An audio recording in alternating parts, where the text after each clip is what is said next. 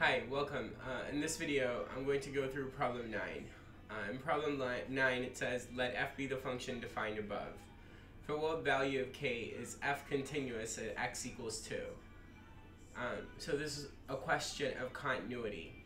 We know that questions about continuity are best answered if we start with the definition of what it means to be continuous at a particular value, which is what we need to check here. There's only one value in question, x equals 2. So limit as x goes to a of f of x, we know must equal f of a for a function to be continuous at x equals a. And if this is true for every a in the domain of f, then we say that the function is continuous in its domain, in all of its domain. Okay, cool. So we adopt this to this particular situation, and therefore we must write limit as x goes to 2 of f of x is equal to f of 2.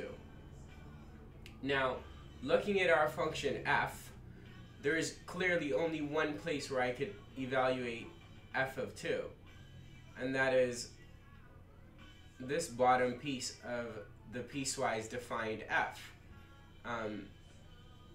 And therefore, we know that f of 2 must equal k.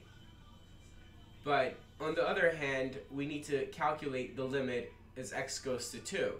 Now, it clearly doesn't make sense to use this bottom piece again, so I'm going to evaluate the limit using the top piece.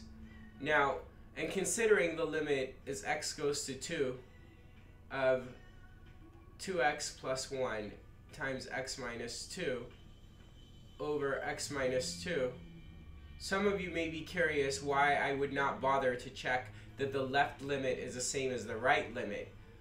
Because if I'm going to hope that I'm continuous, then I must pretty much take for granted that the left limit and the right limit agree, and just might as well get on with the computation of that limit, right? So that's why I'm not checking left limit equaling right limit and just getting on with the computation of the limit. But this is clearly equal to this left side. And so to do that, they've even factored it for us.